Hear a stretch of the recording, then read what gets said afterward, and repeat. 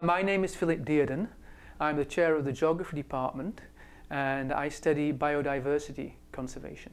When you think of biodiversity conservation, the way we normally protect biodiversity is by setting certain areas aside, such as national parks, and saying people can't hunt in them, people can't chop the trees down in them, or we have endangered species protection where we say people can't shoot endangered species.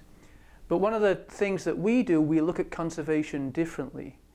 That approach is kind of costly and it's not sustainable in the long run. It's not working as well as it should do.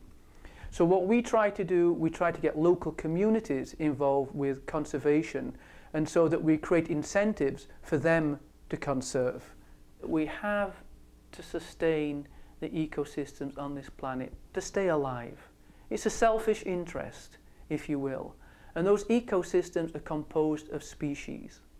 And those species are becoming extinct at record levels, levels we've never before experienced in the life of this planet. And so if you think of that, if you think of these ecosystems as that aeroplane held together by these rivets, people don't notice when we miss one rivet, when we miss two rivets, when we miss three rivets.